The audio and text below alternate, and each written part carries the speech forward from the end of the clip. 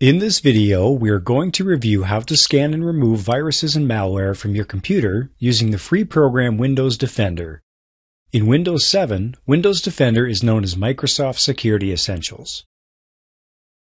If you're using Windows 7, you can download Microsoft's free antivirus program, Security Essentials, to monitor your computer in the background and scan for viruses and malware. When Windows 8 was released, Microsoft replaced what had been known as Windows Defender with what is known in Windows 7 as Security Essentials. Furthermore, Windows Defender is set to run automatically in Windows 8. So for the first time, Windows users didn't have to go look for an antivirus program. One was already included. Now that we're done with the short history lesson, let's look at the features in Windows Defender and how to perform a scan for viruses and malware. In this video, we will be primarily covering what is now called Windows Defender in Windows 8.1, but the video also applies to anyone using Microsoft Security Essentials in Windows 7. In Windows 7, Security Essentials is a standalone program that you have to download. When it's running and updated, a small green tent icon with a white checkmark appears in the notification area. In Windows 8 and later, Windows Defender runs silently in the background with no visual indications in the notification area, even during a scan. To get to Windows Defender from the Metro view, type in the word Defender and click on Windows Defender in the search results.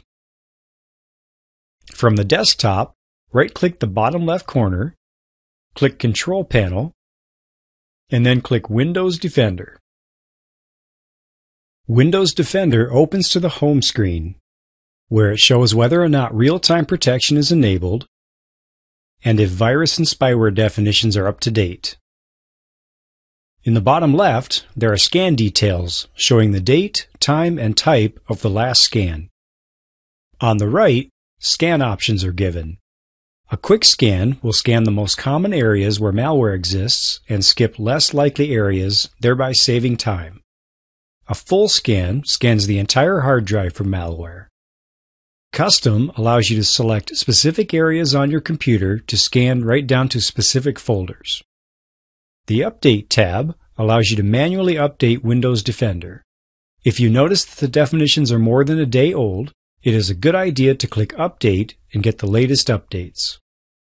The History tab shows all the items that were detected as potentially harmful by Defender.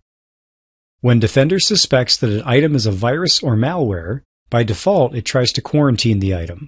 These items will be listed under Quarantined Items. However, you can decide to allow an item to remain on your computer if you so choose. These items will be listed under Allowed Items. If you see the message about protecting user privacy, click the button View Details to see all of the items that will be listed. In addition, in the bottom right, you will see the button Remove All to remove all items, and then Remove and Restore for selected items. Under the Settings tab in Security Essentials, there are two options that do not appear in Defender. Scheduled Scan allows you to set the details if you would like to arrange scanning on a schedule. Since this item is unavailable in Defender, you would need to use the Task Scheduler tool in Windows to schedule scans. That process will not be covered in this video. Default actions can be a bit confusing. By default, each option is set to Recommended Action. What exactly those actions are is not immediately apparent, but you do have the option of choosing Remove or Quarantine if you don't want Microsoft to decide what to do with a detected item. Also, these recommended actions can be disabled by unchecking the box next to Apply Recommended Actions. Real-time protection is selected by default. This allows Defender to run in the background to help keep your computer protected. In Security Essentials in Windows 7, uncheck this box and click Save Changes if you choose to run a different antivirus program. Excluded Files and Locations allows you to specify files, folders, and locations that Defender will ignore during a scan. While this may make scans run faster, it also provides less protection for your computer. Excluded Filetypes allows you to specify files that end with a specific extension to be ignored. For example, You can set Defender to ignore any files ending in .txt or .docx. As with excluded files and locations, adding an entry here will leave your computer less protected. Excluded Processes allows you to select any processes that end in the extensions .exe, .com, or .scr. Any files associated with a selected process will be excluded from a scan. As mentioned previously, adding a process for exclusion will leave your computer less protected. Advanced includes several sub-options. Most of the descriptions are fairly straightforward, but let's look at a few. Scan archive files, which, if selected, will add any zipped, compressed, or archived files to scans. Create a system restore point will do just that anytime you remove or quarantine an item or run a scan. This will allow you to recover your computer in the unlikely event that Defender breaks something. Send file samples automatically when further analysis is required will allow Microsoft to receive samples of certain detected items to determine if they are truly malicious. As described here, Maps lets you determine how much information is shared with Microsoft, if any, to help create better definitions, which in turn help better protect users. Administrator allows you to select whether or not to use Defender at all. This option should be unchecked if you decide to use another antivirus program.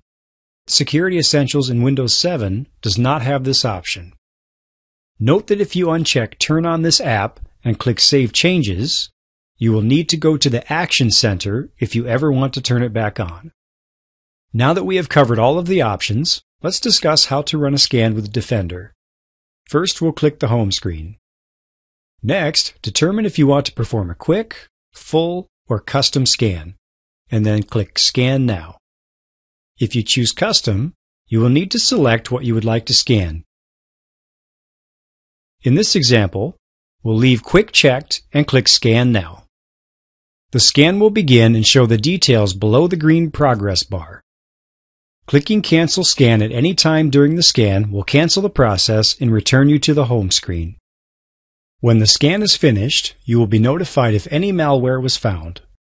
Follow the prompts to either leave found items in quarantine or allow them. Otherwise, you will be returned to the home screen and various aspects will appear in green, indicating that all is well and your computer is protected.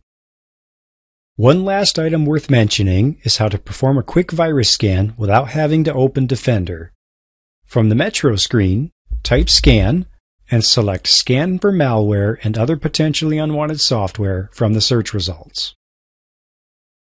In this video, we reviewed how to scan and remove viruses and malware from your computer using the free program Windows Defender in Windows 8 and Windows 8.1, and in Windows 7, Microsoft Security Essentials. The show notes for this video are available by clicking the link below the video. Please help to support HelpfulVideoTips.com by subscribing to this YouTube channel and visiting HelpfulVideoTips.com to follow along on social media. I'm Tom Sutton. Thank you for watching.